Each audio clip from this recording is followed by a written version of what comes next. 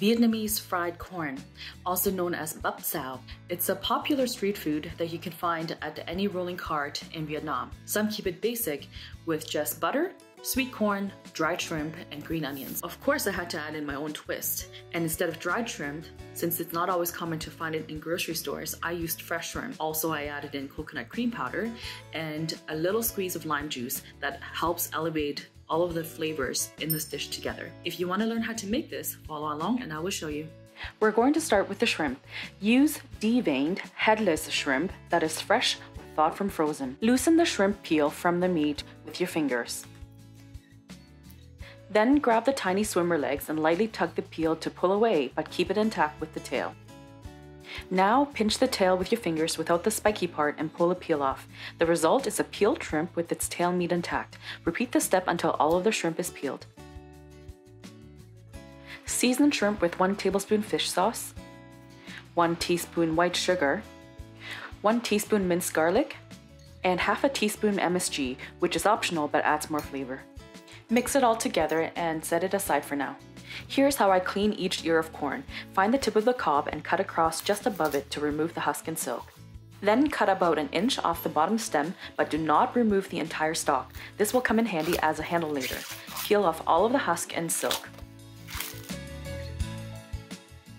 To keep the mess to a minimum, place a small bowl upside down inside a large bowl to catch everything. Pro tip: make sure the height of the small bowl is shorter than the large bowl. This will prevent the kernels from spilling over the sides. Hold the ear of corn by the stalk and carefully cut downwards with a sharp knife to remove the kernels off the cob. Work your way around the cob until all kernels are removed.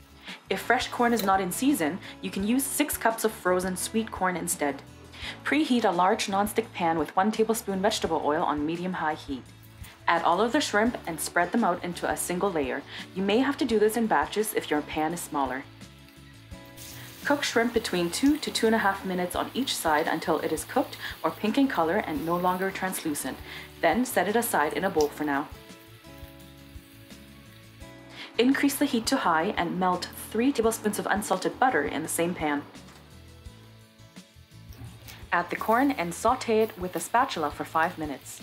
Then add 2 tablespoons fish sauce and 2 tablespoons coconut cream powder. Alternatively, you can add coconut milk or cream from a can. Lastly, add the chopped green onions and cooked shrimp back into the pan. Cook for another 2 minutes to combine. Serve corn garnished with chopped cilantro and a wedge of lime. Add a dash of sriracha sauce for a little kick and enjoy. Thank you so much for watching. If you liked this video, give it a thumbs up, share it with your friends, comment down below, and be sure to subscribe. See you in my next video.